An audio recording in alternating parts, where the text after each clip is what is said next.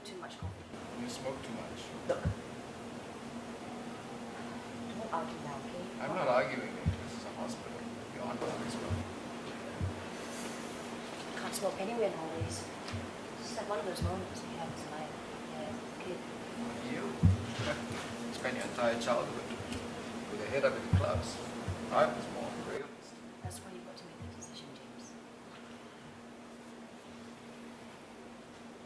James, you're the eldest. And you found her. So? So the decision has been made up already. You went against her wishes by calling the ambulance. You knew what she wanted. Look, you've done the same exact thing you saw your mother help her. Did she? Did she not make her wishes expressly known to Yes, us? but you were not there. Look, she was helpless, okay? You would have done the same. It's not what she wanted. Look, what I wanted was... It doesn't matter. Look, what I wanted was for me not to see our mother lying there unconscious, barely alive. She's my mother too. We both prepared for this day. You were not there, James. Yeah, like that's gonna help. Well, I feel better. You know what the problem with you is, James?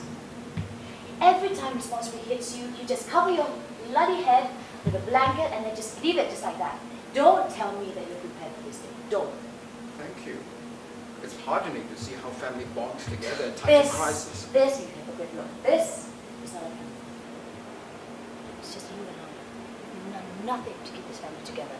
You know what? The only person that cares about us right now is lying down there. On the line, support system, waiting for one of the children to make an adult decision. Probably the only decision that we've ever made in our home.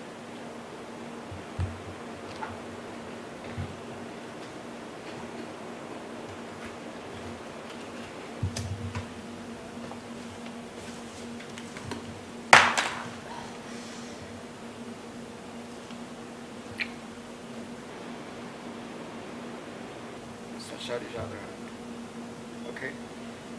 Make the decision, James.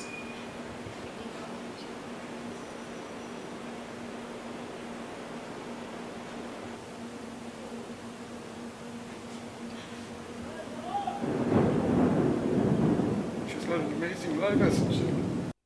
At times, she deserves me.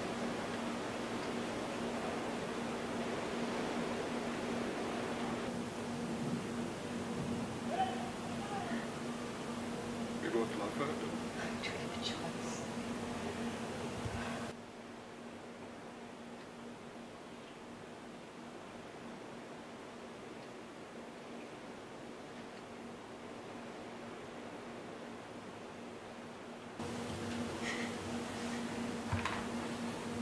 James.